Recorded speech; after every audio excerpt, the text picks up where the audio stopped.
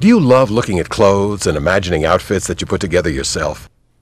If you're passionate and persistent, you might have what it takes to be a professional. Fashion designers work in an exciting but fiercely competitive industry. The tweed would be really great. They must be creative, imaginative, persistent, and able to communicate their ideas in writing, verbally, and visually. Designers need to be open to new ideas and influences, and quick to react to changing trends.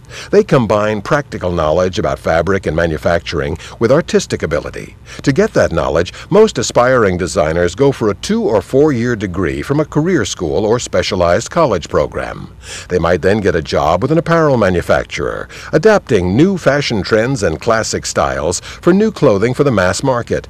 The fortunate and talented few ultimately win their own label, catering to individual clients, specialty stores, or high-fashion department stores.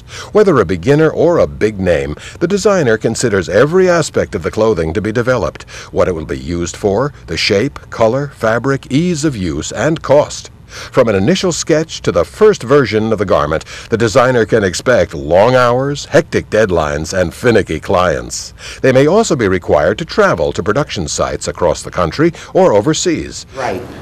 Coordinate. Oh, beautiful, yes. But there could be glamour and fame waiting at the end of the runway.